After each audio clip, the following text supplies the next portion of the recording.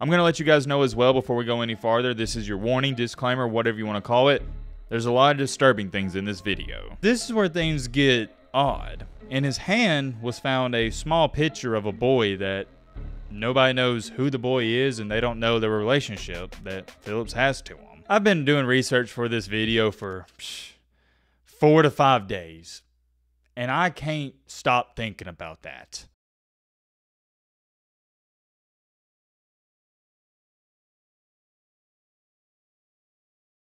This is Ray Lewis. In the 1994 National Championship game, he had a wide open hit on a running back. You could see Ray Lewis coming in like a heat-seeking missile. But when Lewis went to tackle the running back shrugged him off of him, and Lewis fell to the ground. The running back then proceeded to look at Lewis on the ground and state, quote unquote, "If you want to beat us, you're going to have to drag me off of this field." Man, oh man, what about that? And I know I've already said his name a bunch of times, but I'm going to remind you and emphasize it again. We're talking about Ray freaking Lewis, one of the hardest hitting linebackers of all time. This is Nick Saban. Well, not the Nick Saban you're accustomed to seeing. However, this was Nick Saban in his first year at Michigan State. And in his first ever game he coached at Michigan State, he went up against this same running back that shrugged off Ray Lewis in the national championship game. And I'm going to remind some of y'all, even when Nick Saban was at Michigan State, he was known as a defensive-minded head coach. But I guess the running back didn't get the memo about Nick Saban's defense as being really good, because he went off for over 200 rushing yards and 4 touchdowns and beat Saban 50-10. And the greatest football coach of all time stated, quote unquote, "I've never seen running backs like this in the NFL." I wanted to start with this video with those 2 quick stories just to give you somewhat of a perspective of what we're getting into. And I know all of you are really curious as to who this insane running back is, and he goes by the name of Mr. Lawrence Phillips. And as you can see from this picture right here, I'd say he looks like a fairly happy individual. But, and I have a big but, ladies and gentlemen, boys and girls, do not, and I mean absolutely do not let this smile fool you. This man was an absolute monster off the field, and he was fighting some real life demons. I don't know if I've ever, in the history of this channel, used the word monster to describe somebody. So let it be known right now, I don't take that statement lightly, and I don't want to label somebody as a monster. However, it's the reality of the situation. This young man was the definition of a certified menace to society, and it got to the point where regular people thought it was dangerous for him to not be locked up and to be walking the streets like a regular person. His behavior off the field is extremely, and I mean extremely puzzling. In the 1994 season for Nebraska, he had over 1,700 rushing yards and 16 touchdowns. Heading into 1995, everybody across the country was like, oh yeah, it's wraps. He's winning the Heisman Trophy. It wasn't even going to be competitive. He was going to run away with that Heisman Trophy in the 1995 season. At least that's what we thought. In the midst of that season, he got into, let's call it a tricky situation with no other than the man, the myth, the legend himself, the backup quarterback for Nebraska at that time, Scott Frost. That name should ring a bell for a lot of you if you keep up with college football to the slightest, but here's a kicker with that. Lawrence Phillips, he wasn't even mad at Scott Frost himself. He was mad because his ex-girlfriend at the time was at Scott Frost's apartment. He wasn't fond of that whatsoever, and what Phillips did to her, it was rough, to say the least. Unfortunately, if it sounds like a lot already, there's a lot more, because that was just one of the many incidents that Phillips had. Oh yeah, by the way, if you like conspiracy theory videos, you're going to want to stick around for the end of this video, because we're going to talk about some conspiracy theories going around about the Lawrence Phillips situation and some interesting things that happened later in his life. There were some things that he did and some things that happened to him that just simply didn't add up. And there's a lot of questions people have about Lawrence Phillips even till this day.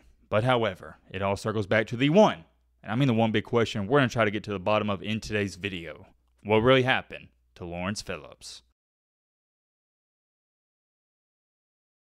Ladies and gentlemen, boys and girls, hope all of you having a great and fantastic day. If not, hope this video can make it a little bit better. Major shout out to, check on this username, very unique here, Republican River Whitetails 8559.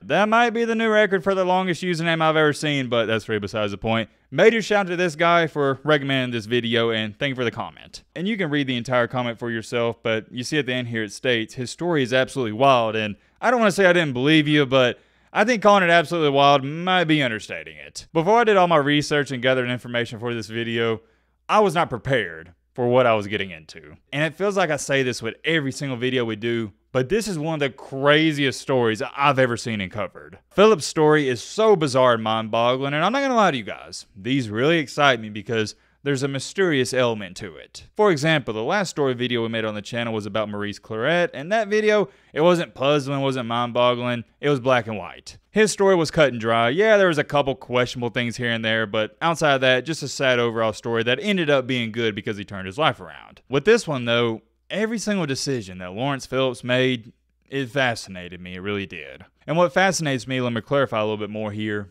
is the psychology behind his decision making. You'll see what I'm talking about later in this video. As always, if you have any recommendations for story videos like this one, feel free to leave a comment down below, and who knows, we might make that video. Your boy Matt is a fan of the people, and I want to make content that people want to see. Simple as that. And then two, I haven't said this in a couple of videos, but if you're new to the channel and you're simply not subscribed, or maybe you've been watching and you haven't hit that subscribe button, consider joining our community. We love to have you here, and it helps out the channel tremendously. If you like college football content, some NFL content sprinkled in here and there, basketball, etc., I think you enjoy your time here. It is the off season of college football, so what we do during the off season, that is make documentary videos like this one. I enjoy them, and it seems like you guys enjoy them as well. I gotta throw this in here at the beginning of the video as well. YouTube, this video is for informational and educational purposes only. That's all. I'm going to let you guys know as well before we go any farther. This is your warning, disclaimer, whatever you want to call it. There's a lot of disturbing things in this video. Some of the things we're going to talk about and go over in this video, they are sensitive subjects for some people. Yet again, just want to give you a warning before we go any farther. I've jibber-jabbered enough though. Alright, Matt, blah, shut the crap up. Now, without further ado, let's get into it.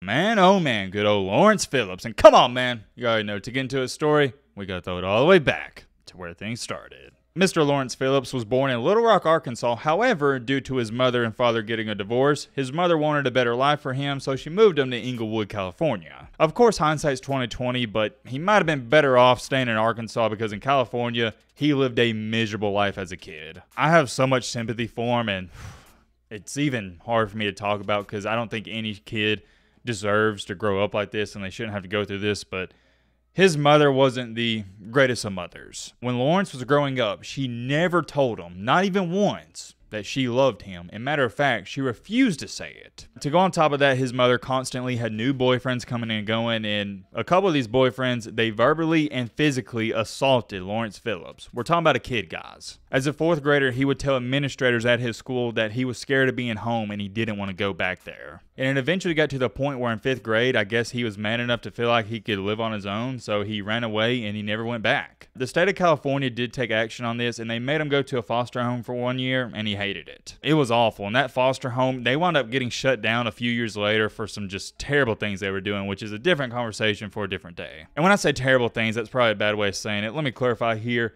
The foster home he was in, it wasn't functional. It wasn't a good environment for anybody there. Fortunately enough, though, a lady, and I'm going to label her as an angel because she saved Lawrence Phillips' life at that time, she moved him into a group foster home, which is way better. If you don't know what a group foster home is, it's just a regular house, so not something like a typical foster home, and you're in that house with 3, 4, 5 other kids that are also foster kids. And the reason Miss Barbara Thomas did this for these kids is because she wanted them to live a regular life like other kids out there. Because when you're in the stereotypical foster home, you're not doing stuff like normal kids, going on vacation, going out to eat, etc. One of the main things, though, that Barbara Thomas did for all their kids living in that home was she didn't make them, but she encouraged them to play sports. And it goes back to something I've always believed in. Kids playing sports, I don't want to say it's a necessity of life, but they should do it. It keeps them out of trouble, gives them something to do, you make friends, it's a win-win. And that's what happened for Lawrence Phillips here, and you don't gotta be a rocket scientist to figure out what sport he was playing.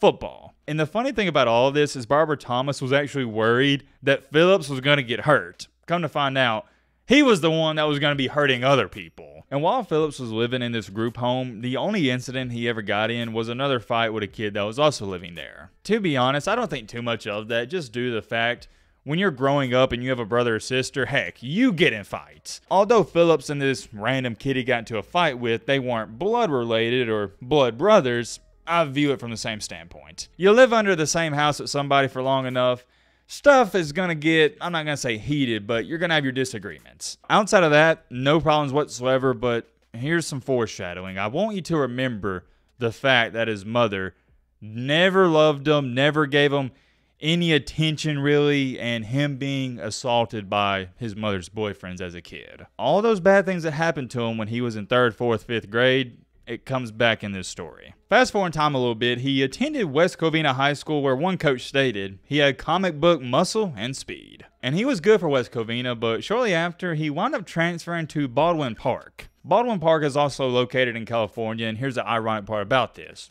They would play his former team, West Covina. And to start the game off, West Covina, they was kicking off to Baldwin Park. And the head coach told him, whatever you do, he's telling the kicker this, do not kick it to Lawrence Phillips. Yeah, you probably know what I'm about to say next. He kicked it to Lawrence Phillips, and he took it back for a touchdown. What can I say? He was a stud, but here's something that stood out a lot to me when gathering information for this video. Lawrence Phillips, unlike 98% of these videos and story videos we make, he wasn't like your stereotypical jock. He was quiet, kept to himself, didn't really like attention, but here's a kicker with all this. He was extremely smart. When I say extremely smart, let me give you a better perspective here. In high school, he completed 2 years worth of high school work in 1 year. His grades were also oddly good. He was a high B, low A student in every single class almost. I wanted to throw that in there because you couldn't make the argument and try to say, well, he wasn't intellectually smart, because he was. Heck, man, now that I think about it, you could argue and say that he was smarter than your average person. By this point in time, as a junior, senior in high school, he's got all of these college coaches drooling over him, and this is when Tom Osborne, the head coach at Nebraska,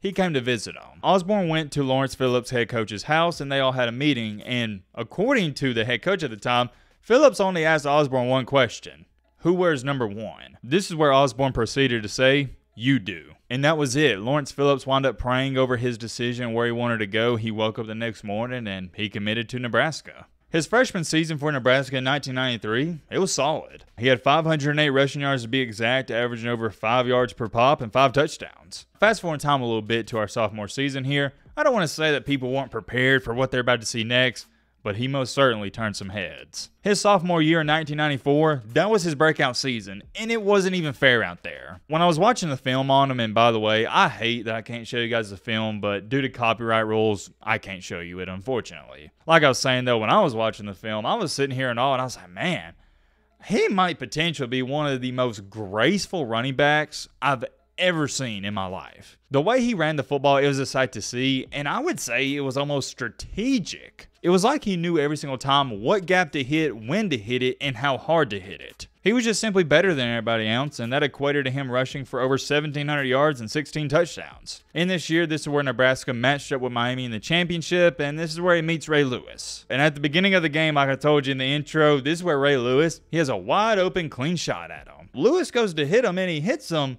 but Phillips doesn't fall down. As a matter of fact, Lewis is the one who falls down. When he stands up, Phillips looks at him and says, you're going to have to drag me off of this field if you want to win. In that championship game, Phillips had 19 carries for 96 yards and, more importantly, won the game. At this point in time in our story, things are looking great for Phillips. He's coming off a great season in 94, just won a national championship, and he's already the early favorite to win the Heisman Trophy in 95. All he's got to do, and I'm talking about all he's got to do, is stay out of trouble and stay out of the way, and he's going to be a multimillionaire in the NFL. But as we've come to know, if you've watched some of our story videos, that's the hard part for these players. It's not on the field stuff. It's off the field, staying out of trouble. To me, that's the easiest part out of everything these guys do, but I digress. Shortly after defeating big and bad Miami in the 94 championship, he was involved with an assault charge and vandalism charge. Allegedly, he grabbed a college student around the neck. Nothing ever came out of this. He didn't miss any time due to this whatsoever. Also got this in there. He was involved in an eligibility issue because apparently and allegedly a sports agent paid for a $100 lunch for him in that offseason. To make a long story short here, nothing came out of that, and to start the 1995 season, he was completely eligible and he was fine. In that first game to start off the 1995 Heisman campaign for Lawrence Phillips, he matched up with Michigan State, but more importantly, Nick Saban. Not one of Nick Saban's brighter moments. This is where his defense allowed over 200 rushing yards to Lawrence Phillips and 4 touchdowns and lost 50-10. But only 2.5 hours later, after this Heisman Trophy contending running back just put up over 200 rushing yards and 4 touchdowns against a Nick Saban-led defense, he made a decision that would alter his life and his football career forever. This decision was very bad. It involved a girl that goes by the name of Kate. We'll get to her in just a second. But it also involved a teammate of his that goes by the name of Scott Frost. Yeah, that's right. You heard me correctly. The Scott Frost. This is Miss Kate, very lovely young lady, and she was on the basketball team for Nebraska at the time as well. Her and Lawrence Phillips allegedly, because they never attested to this, but other people have, were boyfriend and girlfriend. If it wasn't official though, the whole point is they most definitely were talking with each other. They were seeing each other. There was a thing going on there. Well, after this game against Michigan State, in which yet again, Phillips had over 200 rushing yards and 4 touchdowns, him and Kate, they were supposed to have a date. There appeared to be some misunderstanding though, because Kate, she didn't think they were supposed to have a date, and Phillips thought they were having a date. So Kate, not thinking too much about it, I mean, why would she? She didn't think they were having a date. She goes out and she parties with her friends. When Kate and her friends got done partying, they decided to go back and hang out at Scott Frost's apartment. No big deal. According to some of Phillips' teammates at the time, they stated, this is according to his friends, him and Kate were already broken up. And now word going around the block is Kate is dating the new backup quarterback, Scott Frost. Obviously, goes without being said, I wouldn't label it as animosity. Well, maybe it was. We'll get to that in just a second. But there was most definitely some love that was lost between Phillips and Kate. Phillips told some of his teammates, oh yeah, it's no big deal, I'll go find another girl, but in reality, he was upset about it. Here's where things start to get haywire. At 3 a.m. that same night, Lawrence Phillips, he gets a call from somebody stating that Kate is staying at Scott Frost's apartment because all their friends, they've already left. So it's just Scott Frost and Kate. When I saw that, here's my biggest question. Number one, who was watching Scott Frost's apartment to see all those people leave? And number two, why are you snitching? Why are you instigating it? Well, now that I think about it, maybe it's not as crazy as I made it out to seem, because more than likely, here's what happened. Lawrence Phillips, he called one of his buddies that might have been even at the party, because they had to be at the party to know those people are leaving, and he told him, hey, if Kate stays over at Scott's apartment, let me know about it. That's probably what happened. I'm just assuming here, but it's really besides the point. The point is, and all you need to know, is Kate, Scott Frost, it looks like they're about to spend the night together. This is Jay Stems, former running back for Nebraska as well, teammate of Lawrence Phillips, and he stated, if Phillips was drinking, you didn't want to be around him. He was dangerous. Getting back on track here, though, it's 3 a.m. Lawrence gets this call, hey, looking like old Kate here. She's about to spend the night with the backup quarterback, 6'3", strong, handsome Scott Frost. Lawrence Phillips says, hey, not on my watch, buddy. I'm pulling up. I'm showing up. I don't know why I said pulling up and showing up is the same thing, Matt, you freaking idiot. But you get the point. He pulled up. Shows up to Scott's apartment, knocks on the door. Kate walks up to it, looks through the eye hole. She doesn't open the door. She looks at the eye hole. She tells Scott, hey, it's Lawrence Phillips. And here's where things get crazy. So Scott Frost, being the manly man he is, he probably doesn't think too much about it. He's going to diffuse the situation. He opens the door, but there's nobody there. No Lawrence Phillips. Peeks his head out, looks to the left, looks to the right. He's like, guess nobody's there. Or whoever was there, they left. Well, here's where things get scary, man. And this gives me chills. So while Scott Frost is looking around the hallways, meanwhile, Lawrence Phillips is climbing up the apartment and he sneaks through Scott Frost's window in his bedroom. Or my apologies. Not the bedroom window, but he got up to the balcony door and it was unlocked, so he opened it and he came in. You know how apartments have balconies, right? So he somehow climbed up that, got onto the balcony, and lucky enough for him, the door was open. According to Scott Frost, at first, he tried talking with Lawrence Phillips, tried to calm him down, and the only thing that happened was Phillips pushed him, or quote-unquote, shoved him against the wall. That's all he did to Scott Frost. After that, this is where Phillips proceeded to grab Kate by her hair and drag her down 3 flights of stairs. When he got done pulling her down those 3 flights of stairs, this is where he pinned her in a corner and pounded her head against the wall repeatedly. When he got done roughing Kate up, he punched some mailboxes. He pretty much destroyed that entire apartment complex. He flees the scene, and while he's fleeing the scene, the cops are showing up. But he calls one of his, what is labeled as mentors, and he states on the phone, I tried to kill her. Phillips would later turn himself in. However, this was just the beginning to what's about to happen next. You got the best player in the country who's about to run away with the Heisman, allegedly beating up some girl, shoving Scott Frost against the wall. This was huge news back then. Imagine this happening in the modern era. A Heisman frontrunner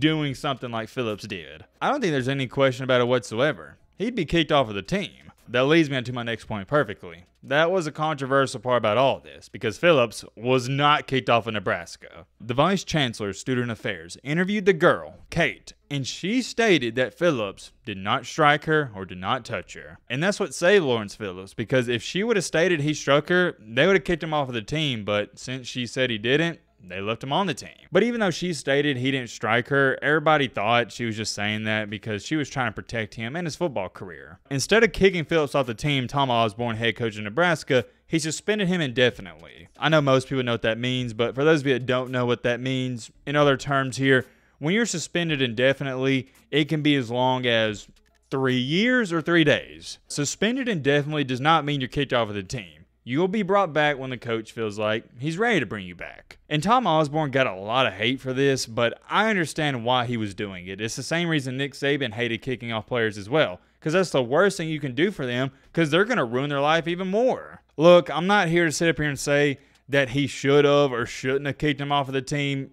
As a matter of fact, we'll leave that up for a debate in the comment section, and let me know your thoughts on that down below. What I'm saying is, I understand where he's coming from and why he didn't kick him off, and he stated numerous times if he kicked him off of the team, it would have ruined his life. Anyways, like I was saying, instead of kicking him off the team, he sends Phillip to go to a psychiatrist and seek some mental health. After doing a lot of studies and tests, that psychiatrist stated there's nothing wrong with him whatsoever. And the one argument they provided was him playing football and him being a part of an organized group. He needs that. I think you know where I'm about to go with this. Tom Osborne, he let him back on the team. Nebraska, more importantly, Osborne bringing him back, it drawed a lot, and I mean a lot of criticism. But me personally, I feel strongly about putting your hands on a woman. If this would have happened in 2023 or 2024, nah, he'd have been off the team. Although there was a lot of controversy brewing around that Nebraska football team, they blocked out all the outside noise because they made it to another national championship. In that 1995 season, they matched up against Florida in the championship, in which the head coach of Florida at the time was the old ball coach in Steve Spurrier. Heading into that ball game, and this is a crazy stat considering where Nebraska is now. I mean, they suck.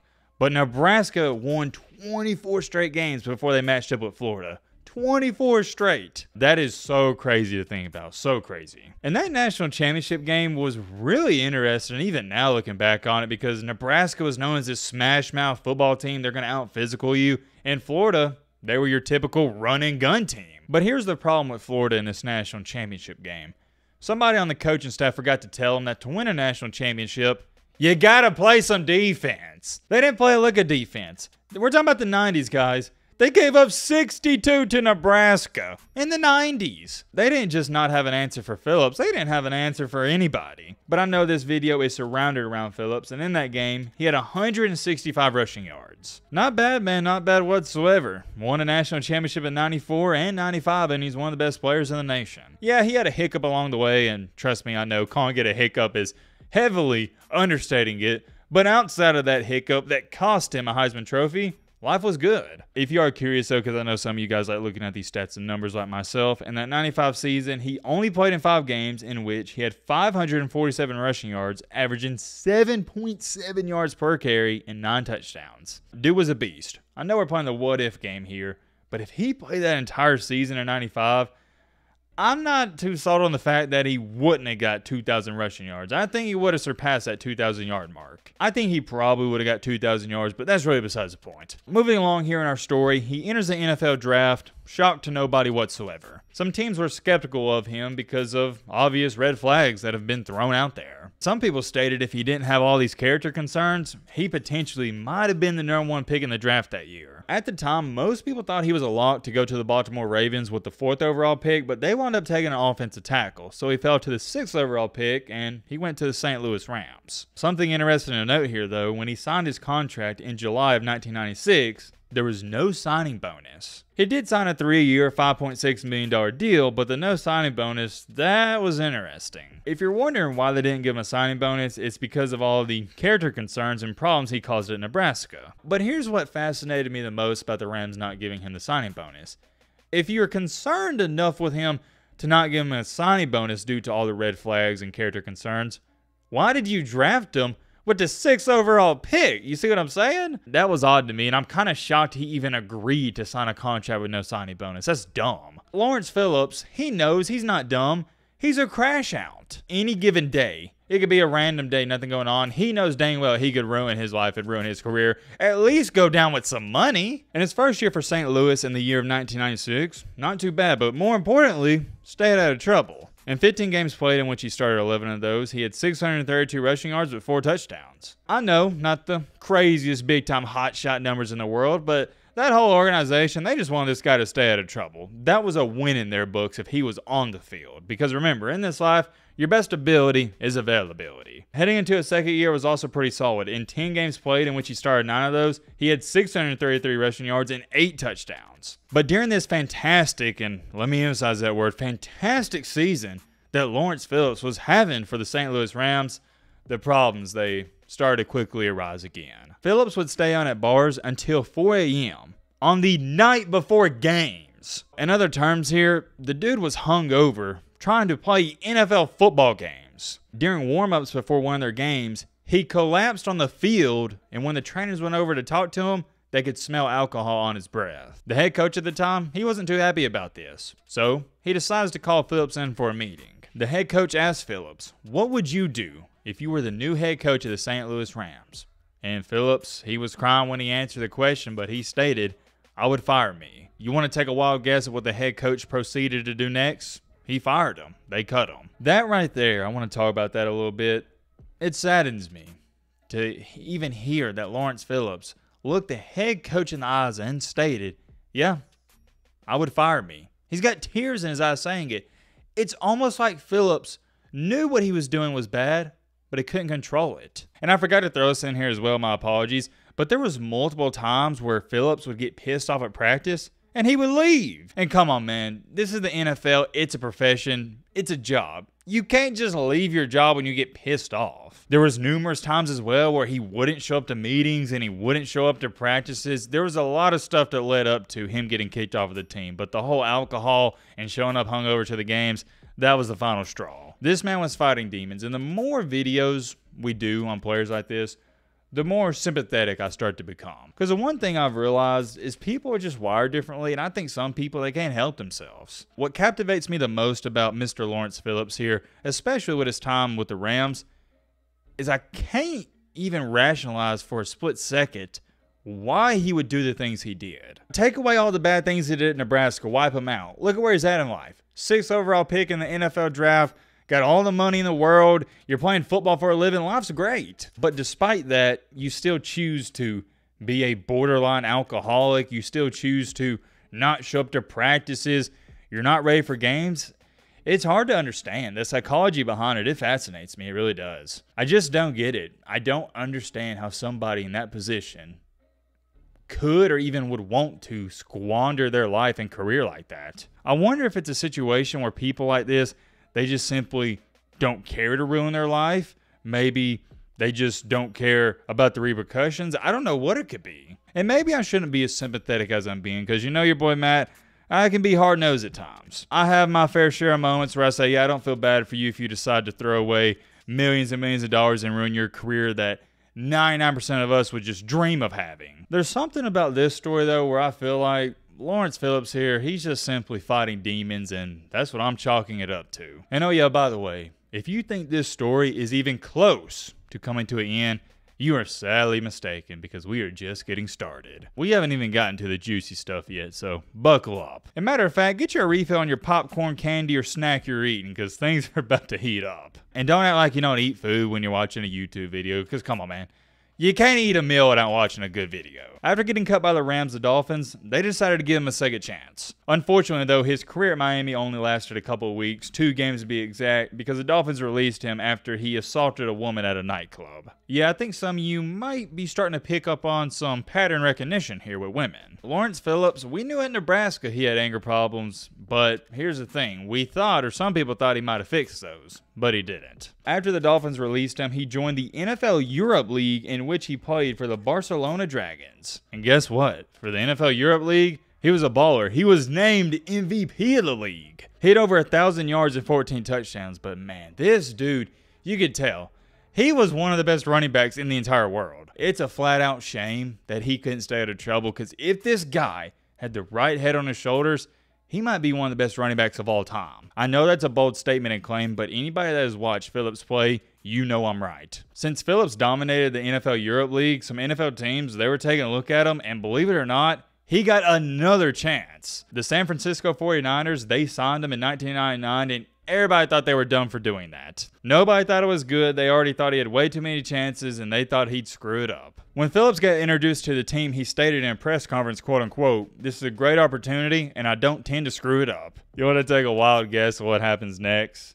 He screwed it up. While he was playing for San Francisco, he got an apartment in Beverly Hills in which him and his girlfriend, they were living at. Their relationship, it wasn't going so good, so his girlfriend decided to end things with him. When she told him she wanted to break up, this is when Phillips assaulted her. During that season as well, it is worth noting that him and the coaching staff, they were constantly bumping heads. Why were they bumping heads, you may ask? Oh, well, it had a little something to do with Phillips didn't like to practice. He didn't like to show up to meetings either. And it got so bad that the 49ers had to suspend him for 3 games due to conduct detrimental to the team. And oh yeah, I might as well throw this in here. Lawrence Phillips is the player who missed the blocking assignment in which Steve Young got hit on. And after that hit, Steve Young never played another down of football. A lot of people pointed towards that though and stated the reason he missed the blocking assignment is because he never showed up to practices and he didn't do all the little things to be great in the NFL. Finally, in November of 1999 though, the 49ers, they waived him. Fast forward time a little bit here to 2001, Phillips would sign with the Florida Bobcats of the Arena Football League. But nothing ever came out of that because he decided to quit the team without telling the head coach. Just another example of Lawrence Phillips only caring about himself. That's what it seems like. He only cares about him. After that weird thing with the AFL, he decided to join the Canadian Football League. And for this Canadian Football League, he went off. He had over 1,000 yards and 13 touchdowns. But when he was playing in Montreal for this Canadian team, he assaulted another woman. And according to this woman, he put his hands around her throat and stated, "Now you're going to see the real Lawrence Phillips." In 2003, this is when the CFL, they decided, yeah, we're done with this guy, and that was wraps for that. At this point in time in our story, Phillips had no alternative routes. The NFL was done with him, the AFL was done with him, and the CFL was done with him. It seemed like football was over for him, and plus he got to the point where he didn't love the game anymore. With that being said, he decided to move to San Diego, California to spend the rest of his life, in which, when he got there, he met a girl that goes by the name of Amelia Weisler. It's deja vu, man. This happened with every girl he was with. At first, it was great, he was a gentleman, and then the demons, they started to come out. The girl you're looking at right here, Amelia Weisler, his girlfriend, she owned the apartment they was living in. And it got to the point where the relationship, it wasn't as good as it once was, and she told him, like former girlfriends told him, hey, I think it's time that we move on or go our separate ways. When Amelia stated that to Phillips, you could see the rage in his eyes. He wasn't happy. I can't show you the photos or anything like that. Just know it's bad. Really bad. And the person who was examining the girl stated it was the worst strangulation marks they've ever seen. A couple days go by. Lawrence Phillips' cousin calls the girl he did this to and states, hey, Lawrence is really sorry. He wants to see you. He just wants to talk to you. And the girl, still having, I guess, some love for him and a soft spot for him, she decides to go see him. As to why you'd want to see a man who dang near killed you, I don't know. Different conversation for a different day. She decides, you know what, I'm going to give her a chance. She goes to see Phillips, and the same thing happened again. But this time he takes it to another level. Not only did he rough her up, but he stole her car as well. And I'm going to let you know right now, you can't predict what Lawrence Phillips did next. No way. You're not ready for what I'm about to say. Lawrence Phillips, in this car that he has hijacked from his ex-girlfriend, after choking her out, strangling her, whatever word you want to throw in there, he sees some kids, teenagers, playing on a football field. So he stops and joins in with them. I mean, seriously, what in the heck is going through this man's mind? Do you know how weird it is for a grown man to see kids playing football and stop and say, hey, can I join in with y'all and play? Rather alone, you doing it after hijacking a car? And here's why it's so weird. It's Lawrence Phillips, one of the most gifted running backs of all time, despite all the stuff he did off the field. What do you have to prove against teenagers playing for fun? As bizarre as that situation was, he gets done playing with them, and when he goes to put his shoes on that he left by a bench, he noticed some money he had in the shoes was stolen. It was missing. Phillips then proceeds to start interrogating and blaming all the kids and saying, oh yeah, one of you had to steal my money. And what he does next is even more ridiculous. He gets in that hijacked car that he just stole a couple hours ago, and he hits one of the kids. It's just like, man, What is wrong with this guy? Even if one of the kids did steal your $20, who cares? That doesn't give you the right to start running over people. Don't get me wrong. I hate a thief as much as the next person. As a matter of fact, that's one of the things I hate most in this world.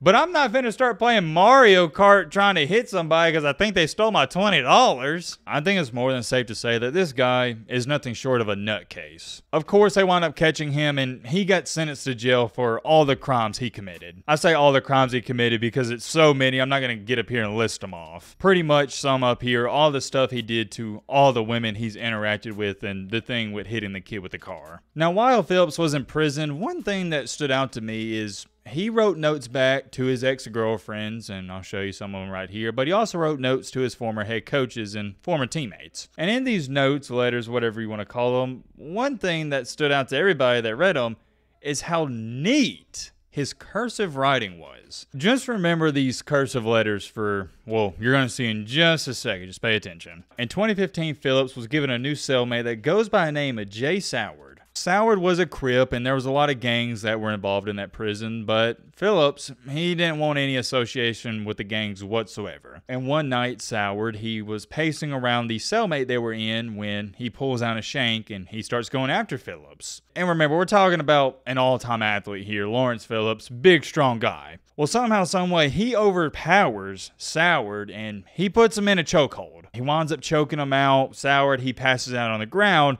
And Phillips, he picks up the shank and flushes it down the toilet. Apparently and allegedly, Phillips, he had no plans of, killing Soward. He just wanted to choke him out, make him pass out for a few minutes. But his cellmate who attacked him, he didn't make it. So you see how this looks, right? The whole argument Phillips even had was, hey, Soward, he attacked me with a shank. But there's no shank in there because he flushed it down the toilet. But the defense against Phillips stated the reason Phillips strangled him isn't because Soward went after him. It's because Phillips didn't want a cellmate. That's it. Which I guess is a decent argument. Let me know in the comment section, what do you think happened? Do you think Soward attacked Phillips and Phillips reacted in self-defense? Or do you think Phillips, he just went after him because he didn't want a cellmate? Shortly after that whole incident, Lawrence Phillips, he was found passed away in his jail cell due to hanging himself. But here's where the conspiracy theories, they start to come into effect. This is where things get odd. In his hand was found a small picture of a boy that nobody knows who the boy is and they don't know the relationship that Phillips has to him. I've been doing research for this video for 4 to 5 days. And I can't stop thinking about that. And I get some of you may brush that aside like, man, that's no big deal. But to me, there's something eerie about that. There's something odd about that. And I'm getting chills even thinking about it. Who would the boy even be? I don't know, man. I really don't. But there's one thing for sure. I think there's more to all of this. Maybe that's just me, but here's where things get even more interesting. There was a note that was found in one of his socks after he passed away. And it was clear and obvious he didn't write that note. It wasn't his handwriting. And the reason for that is because he always, more times than not, was writing in cursive. And this was in print. And when I say print, I mean just regular standard handwriting, not cursive. Something to think about, something for your train of thought. And also it was stated that there wasn't just one, but multiple guards at that prison that didn't get along with Phillips. I'm not saying I don't believe he did it off himself. What I'm saying is there's some speculation that somebody else might have had a play in things here. Some of you are going to remember, and I know this has been an extremely long video, at the beginning I told you to remember all those bad things that happened to him when he was growing up as a kid, involving his mother and his mother's boyfriends. Well, now we're going to talk about that a little bit. To me, I think the way kids are raised, it impacts their life a lot. This isn't my opinion, it is a proven statistic. Kids that grow up in nice neighborhoods with nice parents, nice mother, nice father, etc., just good environments, they turn out better. Whereas, on the flip side here, case in example here, you got a kid who grew up in a rough environment, rough household, they turn out worse. Granted, you have exceptions. You got kids that grow up in great environments that turn out bad, and you have kids that grow up in bad environments that turn out good, but those are exceptions. We call them exceptions for a reason. For the most part, and I'm sure many of you have heard this saying, you are who you hang out with, and you are a product of your environment. That's not anything against you or anybody else. That's human nature. If you have 99 friends that are multimillionaires, well, guess what? There's a good chance you're going to be the 100th multimillionaire. On the contrary, if you have 99 friends and all 99 of them are drug dealers, well, there's a good chance you're going to be the 100th drug dealer. So with that being said, I think all the bad things that happened to Phillips growing up, his mother neglecting him, not showing him enough love, him being verbally and physically assaulted by his mother's boyfriends, yeah, I think that played into what happened later into his life a lot. My conclusion on all this is he had anger growing up. I think he was angry that his mother neglected him. I think he was angry that he went through all those bad things, and rightfully so. What transpired after that is Lawrence Phillips, for better or for worse, well, not for better, but for worse here, he took out that anger on other people. I'm not saying it would have happened, but if he would have grew up in a household with a loving mother, loving father, in a great city, I think his story might have turned out differently. And maybe it wouldn't have, you never know, but I firmly believe what happened to him at a young age, it affected him drastically. At the end of the day, yes, I feel so, and I mean so bad for him that as a child, he had to go through all those bad things. But just because somebody mistreats you, just because you're dealt a bad hand in this life, it doesn't give you the right to do bad things to other people. Especially putting your hands on a female, and it's not like he just did it once or twice, he did it 4 to 5 times. In my opinion, if you put your hands on a female, you are beneath pond scum to me. Unacceptable behavior. Unacceptable. I hope you guys learned something from this video. It took a lot of time, a lot of effort, so hope you enjoyed as well. Let me know your thoughts down below. But